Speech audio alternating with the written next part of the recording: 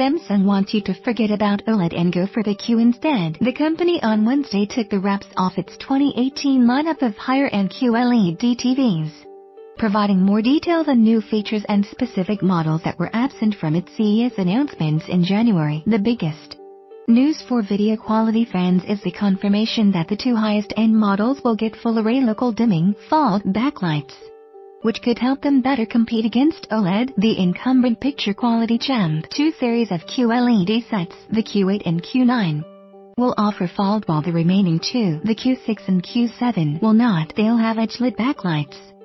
Samsung says it has improved its anti-glare filters and added an algorithm to the FALD TVs to address light leakage, also known as blooming. Otherwise, the sets are similar to last year, complete with quantum-dot-augmented LCD panels and plenty of other fixings. Samsung QLED versus LG OLED TV. What's the difference? LG just announced relatively aggressive prices on its 2018 OLED TVs, and to its credit, Samsung seems to be catching on. The only series that's more expensive than the LG's is the Q9, starting at $3,800 for the 65-inch. The local dimming-equipped 65-inch Q8 costs $3,000, which is $500 less than the equivalent 65-inch OLED TV. And the larger Q-series sets, 75 inches and up, are a lot less expensive than the 77-inch OLED. Here's full pricing. Beyond picture quality and price, Samsung also highlights the QLED set style and smarts. Samsung will partner with the New York Times to deliver headlines in ambient mode. Ambient mode, think of this as a glorified screensaver. Instead of a dead black rectangle when turned off, the TV can be set up to show information like news, weather, in traffic, or even play music with various artful skins. Samsung also announced that New York Times headlines would appear on the TVs. Even cooler, Samsung says it can mimic the wall behind the TV to blend into the decor.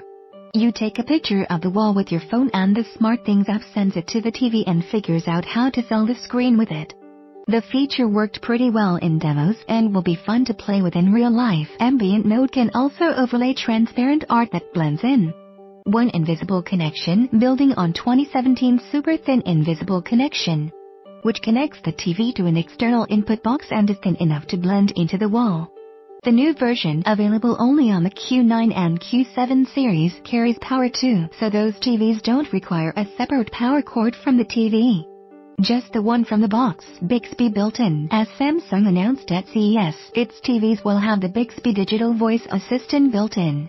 You can ask it to perform searches, change inputs and picture settings, or control smart home devices by talking into the remote.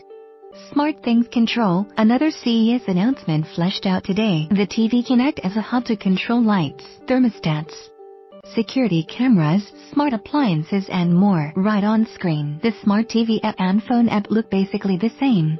Universal Guide, a new school program guide that combines live channels and streaming sources on screen, surfacing individual shows and movies to make them easier to find.